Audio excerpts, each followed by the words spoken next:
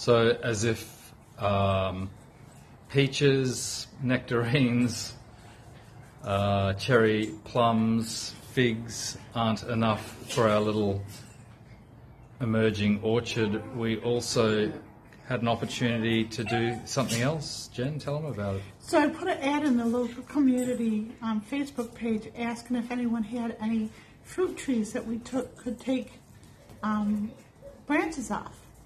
Only one person got back to us, and she is amazing. Her name is Kathy, and she took us to her farm, and she had orange trees, one orange tree, one peach tree, big size peach tree, and one apple tree. And these are very old trees, and they were brimming with fruit. This fruit is so sweet and amazing. It tastes like nectarine. It's so sweet. And the peaches aren't right yet, but she's going to let us come back to her peach tree and have as many as we want when they're done. And the apples also aren't done yet, but we have a lot.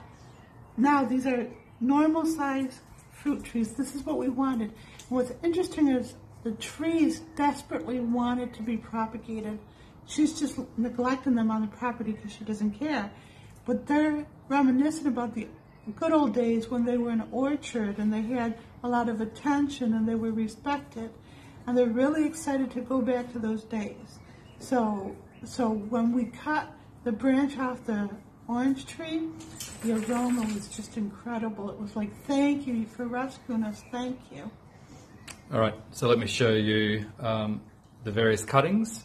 But the other interesting thing about these trees is that they were very old. We know that the peach tree was, well, she said she'd lived there for 25 years and the peach tree was there before she was there.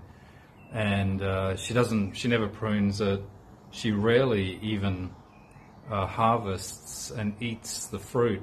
So a lot of it just rots on the ground, which is interesting.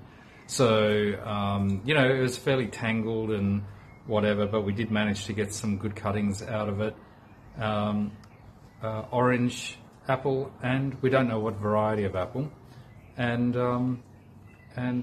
another variety of peach. But a good-sized peach. Yeah, apparently the peach fruits are quite large. So when they ripen, another 2 months, thereabouts. Let me show you what we've got. Okay, so this is what we've got. We've got our peaches over here. They are, well, there's still some little peaches on there, so that's just a different variety, but obviously a peach. These guys over here are the orange. I'm looking forward to doing those. And these fellows here are the apples.